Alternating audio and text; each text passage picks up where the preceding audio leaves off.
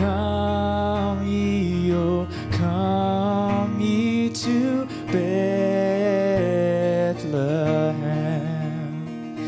Come and behold him, born the King of angels. Oh, come, let us adore him. Oh, come, let us adore him.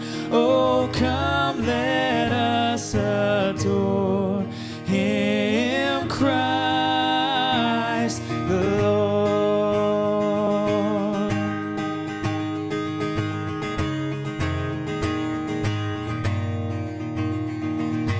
Yea, Lord, we greet thee, born this happy morning. O Jesus, to thee be all glory be.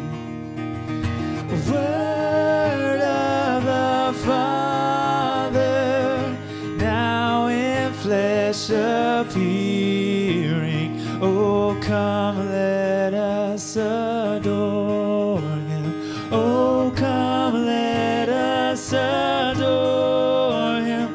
Oh, come, let us adore him, Christ the Lord.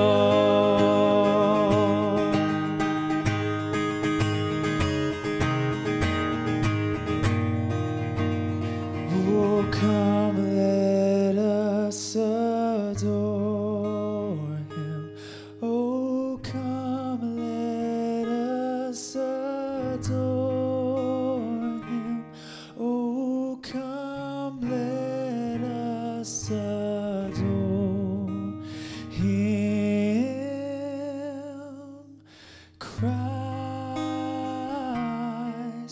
the Lord.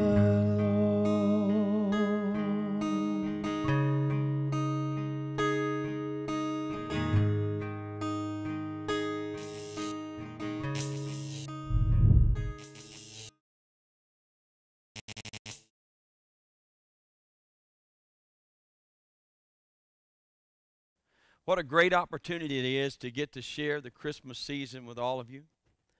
We are going to be talking about the gift of God's grace all Christmas long. And we're beginning tonight with the opening act. How many of you have ever been to a concert? If you've ever been to a concert, you know that before the main event happens, there's always someone who is the opening act. It's the artist that sets the tone for the evening and gets everyone ready for what is to come. It warms us up for the main event. And tonight I want to discuss with you the opening act for the Christmas season. Getting our hearts ready for this most wonderful time of the year. Before Jesus was born, there's a unique story of the birth of another baby by the name of John. We know him today as John the Baptist. There's some things hidden in his story that are very significant to what God was trying to give us a hint about in the Christmas season. He was trying to let us know in this opening act the real reason he was sending his son, Jesus Christ. John's father was named Zechariah, and he was the priest that was selected to burn incense in the temple. The incense was symbolic of God's holiness and the people's prayers to God. And the incense was offered on the altar of incense, which was very close to the altar of sacrifice, or the brazen altar. As it was offered there, they would take this incense. Once they would take the coals off the brazen altar, they would place that on the altar of incense, and then they would lay the incense on top of those hot coals. There they would offer this up to God. Man's attempt to pray to God included the necessity of sacrifice. Man's hope in approaching God could only be made possible if he gave something up that was really important. It was symbolic, in this symbolic setting, that God spoke to Zechariah, and he said this. Then the angel of the Lord appeared to him standing at the right side of the altar of incense. When Zechariah saw him, he was startled and was gripped with fear. But the angel said to him, "Do not be afraid, Zechariah. Your prayer has been heard." Isn't that amazing that right there in the place where the prayers of God's people were going forth, the angel appeared and said, God has heard your prayer. Your wife Elizabeth will bear you a son, and you are to call him John. Through this story, we're going to build a paragraph and then hashtag this entire message with the message that God was sending to us through the events of the birth of John the Baptist. I want to begin tonight by talking about the place where this opening act took place. It's by no accident that it takes place in the temple at the altar of incense, knowing all that it symbolized. The close proximity of the altar of sacrifice was no coincidence either. We see two different significant things here. This was where man reached up to God in prayer. But the Christmas season is all about God reaching down to man. Man in all of his efforts could not form a permanent connection, but God was showing us his willingness to reach down further than we could ever reach up. There was nowhere where man offered gifts to God trying to appease his holiness with the blood sacrifice, but he was never successful. But God was saying, what you've been given me is not sufficient. The only way this will work is if I send you a gift. It's about man receiving from God. This opening act was telling us that the gospel was not about what man could do for God, but rather about what God could do for man through the gift of Jesus Christ. We could not reach God, so God reached us. We could not offer him suitable sacrifice, so he would offer it for us. And we need merely receive his provision in faith. Our gifts to him were insufficient, so he chose to give a gift to us that is all sufficient. And we can trust the gift of God that he sent that first Christmas morning. The place was very special where this prayer was answered. But then there is the people. Zechariah was a priest in the region of Abijah. It's pronounced like Elijah. And Abijah means, my father is Yahweh, or God is my father.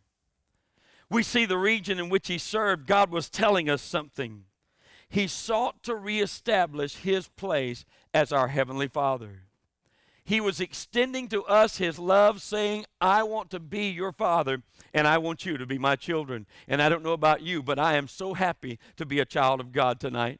I am so grateful that God loved me enough that he was, in his sending of his son, he was saying, I want to reestablish a connection with you. I want to be your father, and I want you to be my child. And I can tell you, he's the best father ever. Wow. Zechariah, his name means Yahweh remembers. So far, we have Yahweh, God is our Father, and he hasn't forgotten our condition. He is mindful of our lost and sinful condition. And in the region of Abijah, with a man named Zechariah, we get no further than that before we know that God is there. He is our Father, and he hasn't forgotten us. Then there's the mother of John the Baptist. Her name was Elizabeth. In her name, one of the meanings of that name is, my God is abundance. So now we have Abijah, God is my Father. He is aware of my sinful conditions and what we are lacking, and he plans to supply what we need in great abundance. Aren't you glad that when God answers a prayer, he answers it completely? He doesn't send half of what we need, but he's always the God of more than enough. He is always the God that has more to give than we could ever ask. And as a matter of fact, the scripture says, unto him who is able to do exceedingly abundantly above anything we can ask or think, to him be glory. We're here to give him that glory tonight. And then we come to the baby named John. His name means Yahweh is gracious. We find the word grace. We get no further than the opening act before we find the message of Christmas in its entirety, and that message is of the grace of God. Now we have God as our Father. He is mindful of our sinful and broken condition, unable to achieve holiness on our own, and he plans to supply what we need in great abundance, and now he tells us what we need is grace. I am so glad tonight that when God looked down and saw our pitiful condition, he did not give us the justice that we deserve, but he gave us the grace that we didn't deserve. God is a good God. God says, the law has left you lacking, but grace is going to complete you. Grace is the favor you cannot achieve, you have to receive. You can never step into God's good graces. You have to receive God's good grace. Grace is his favor. You can't earn it, but he wants to give it. And why should we ever work to earn what God wants to freely give? And I choose to give it to you in abundance, God says. Wow. The angel told Zechariah about John, and Zechariah questioned how. See, he was schooled in the Mosaic law, and he was also schooled in natural law. He knew that he and Mama were getting on up in years. And he looked at the angel and says, how's this going to happen? Well, I guess we would all be faced with the same question. If we were getting up in years and God shows up and says, I'm going to bless you with a child, the best thing you can say is, how, God? And that's exactly what Zechariah said. So God shut Zechariah's mouth through the entire process. What a different thing for God to do. I wonder why he did such a thing. He could not utter a single word until he could say or speak what God had spoken to him. They asked Elizabeth, what you going to name your baby? She said, John. And they began to say, you don't have anybody in your family named John. Why are you going to name your baby John? Because God gave that name. But I can see as they asked Zechariah, and he was still mute. Now, some of you wives that are here tonight, this may be your dream pregnancy, that your husband cannot speak a single word the whole time that you're pregnant. And it would probably be best for the husband sometimes too. But they came to Zechariah and they said, okay, we've talked to her, and what she says doesn't make any sense. What are you going to name your child? He could not talk, so he had to motion for something to write with. And he wrote down the name John, which means grace.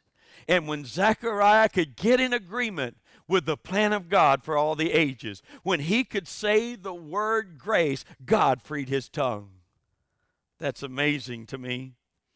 Here's the significance. God was saying that there is nothing in your lineage, Zechariah, like the thing that I'm fixing to do, that I'm about to do. There's nothing you've ever seen before that's going to match what I do at Christmas.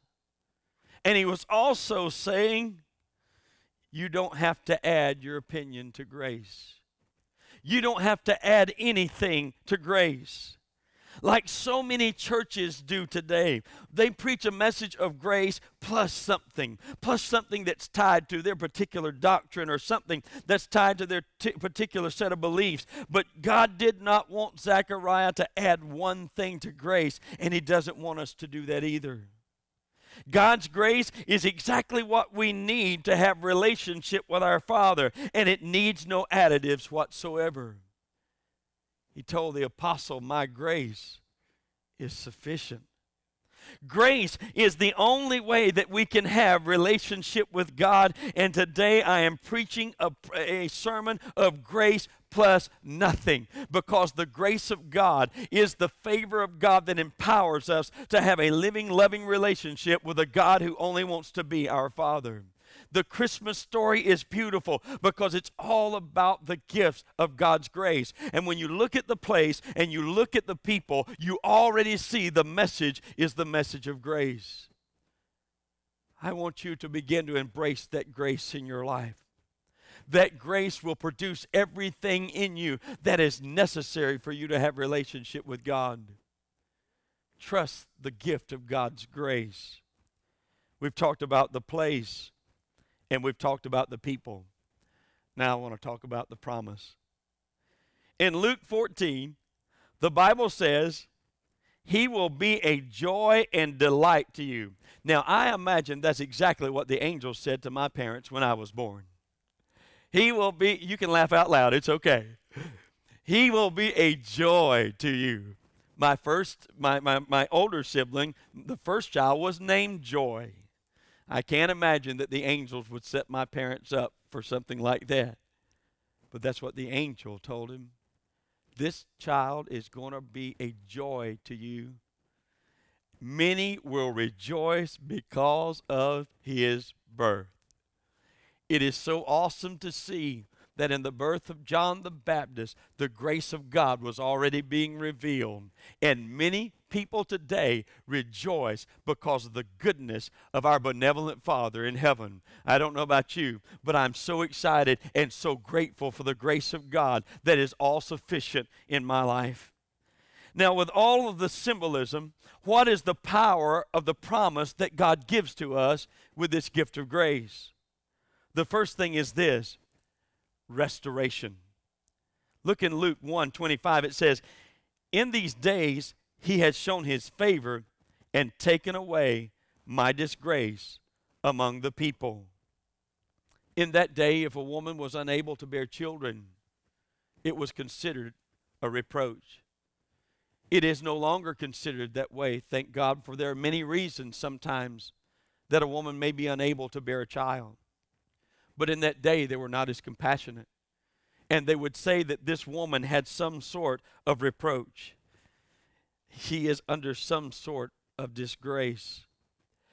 But Elizabeth said, when grace came, it removed my reproach. Are you catching this? When she said John, who means grace, was born, he removed my reproach. And as John took away the reproach of Elizabeth, grace has taken away the reproach of our sin. The glory that Adam lost was given back to man by the grace of God. And we no longer have to walk around with our heads down with the shame and guilt of our sin, because grace has removed the reproach. And all of those people who think bad of you because of who you used to be, it doesn't matter anyway, because the grace of God has lifted the reproach of our sin. And today we are in right standing with our Heavenly Father because of the gift of God's grace. By grace, He is our Father, and we are children of the Most High God. By grace, the failures of our past are far removed from the favor that's in our future. I could be the first to say in this room tonight, I've got a past. I believe that everybody in this room could say the same thing. There's something somewhere in our past that would bring a reproach on us. If I look back over the fence that God put up of grace, there's a lot of things that would break my heart today. There's a lot of things about me I don't want people to find out, because I wouldn't want them to lose confidence in who I am. But you know what? I am today not who I was back then, and I was not then who I am now, and the only difference is the grace of God. It's not because I've learned to do it good enough. It's not because I've learned to relate to God on a higher level. It's because I've allowed God to relate to me by His grace, and the grace of God made the difference in my life and removed the reproach of my sin, and it will do the same thing for everyone who accepts grace. Wow. Restoration. The next message I see is in the word reliance. Under the law, man bore the responsibility for the relationship. He had to keep coming back time and time again trying to get it right.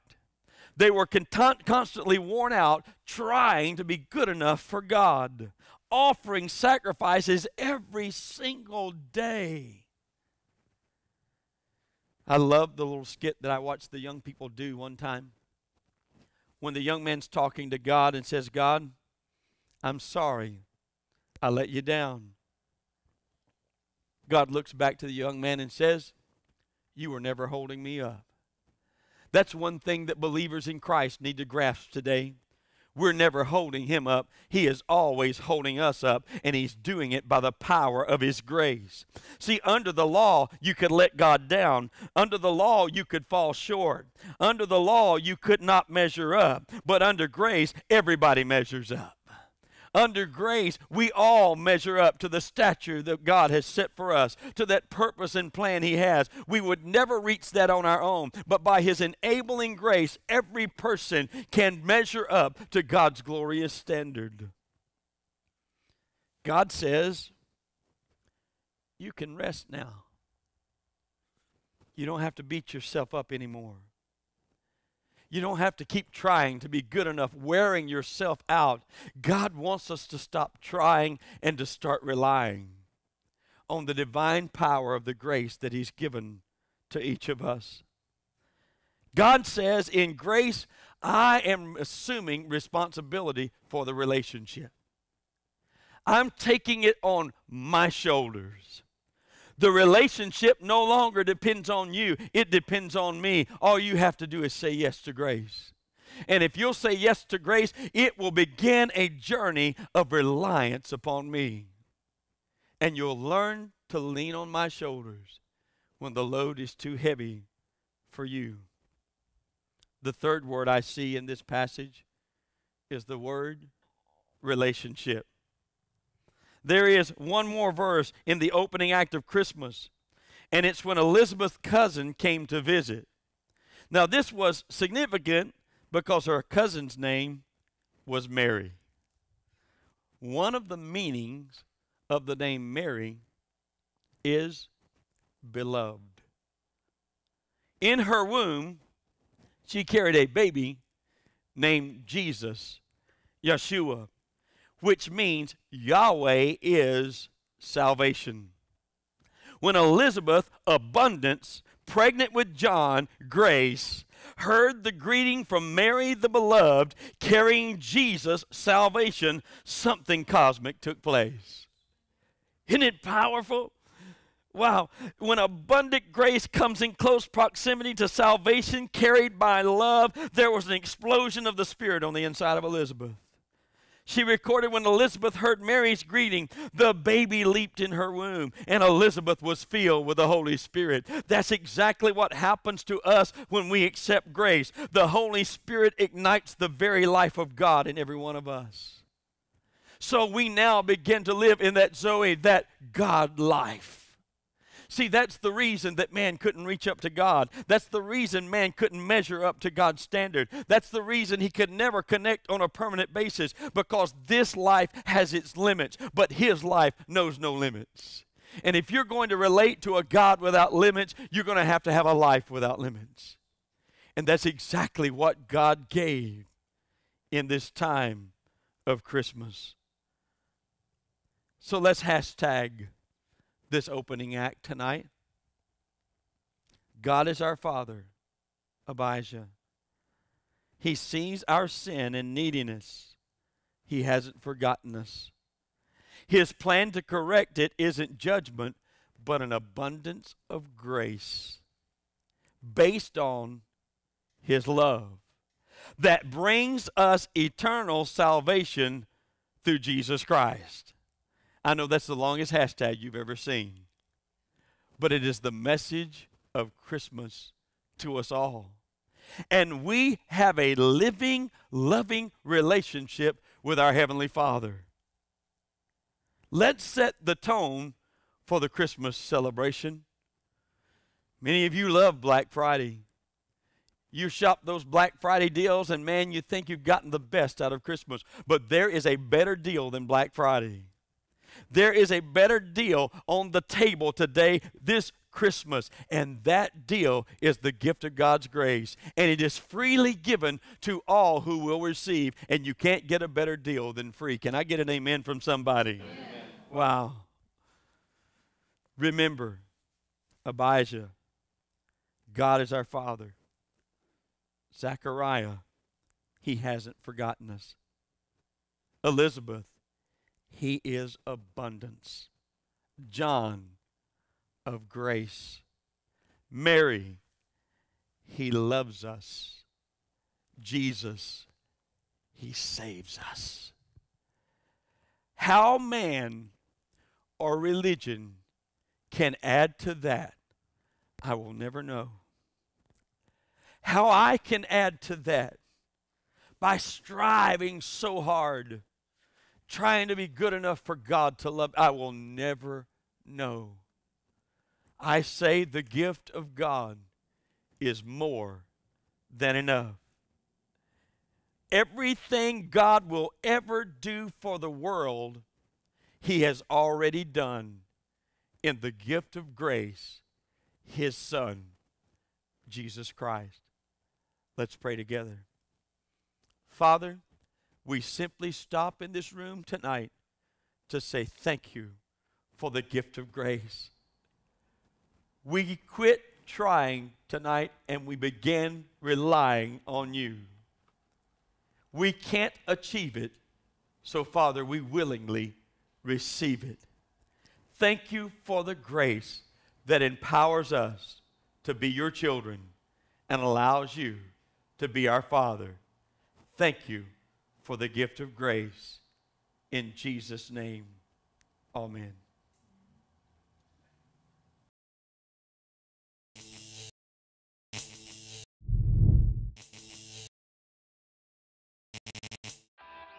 If you're a pastor, volunteer, or you just want to get involved in your local church, we invite you to join us for our Leaders in Training Conference in January of 2016, Get Lit, featuring Pastor Barry Smith and guest speaker, Dr. Mike Chapman.